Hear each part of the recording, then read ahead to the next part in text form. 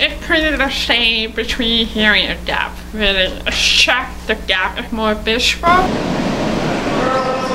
So that means you need more hand signal, more like coming to other player, tap the shoulder if you want to talk to them. You can't yell, hey, they're not going to hear you. For deaf athletes, they have to look up. They have to use their eyes, as opposed to hearing what their skip is calling.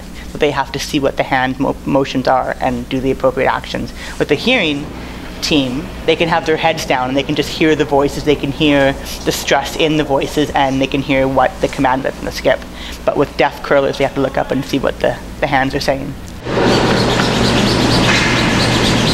It's really interesting because when you coach a hearing team, or when I'm playing as a hearing person, one of the biggest challenges we face is trying to communicate in a really noisy environment.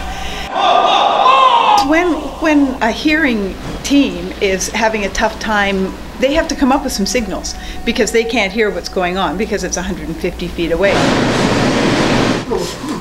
And so we're already used to identifying things like that in our language. So to use that, and then we can use those so the other team doesn't know what we're talking about either.